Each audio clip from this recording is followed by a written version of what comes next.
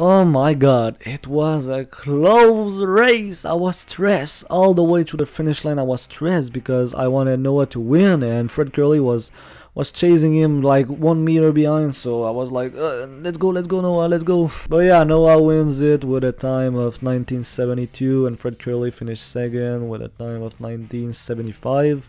So we can say that my take was pretty good because I said that Noah's gonna finish first, Curly 2, and DeGrasse third. DeGrasse finished fourth with the same time as Jeremy Richards.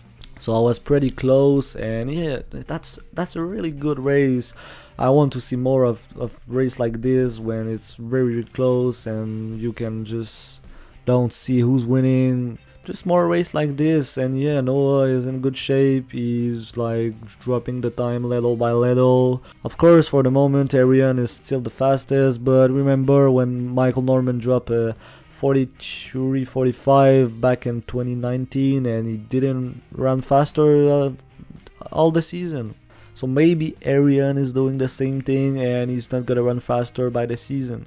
But I don't think so because he's very consistent, but we'll see. So I'm really happy, and if Noah run right now 1972, we can see some 1940 at the end of the season for sure. So yeah, it's my take on it. Tell me in the comment, what do you think Noah will run in Eugene, if he's gonna win, Arian gonna win, Curly maybe. To finish, I just want to talk about Curly a little bit. So I just think that he's got too hyped for the last season and he's not gonna produce some big time like last season. I just don't got him like in my top 3 and the 1 and the 200 for Eugene.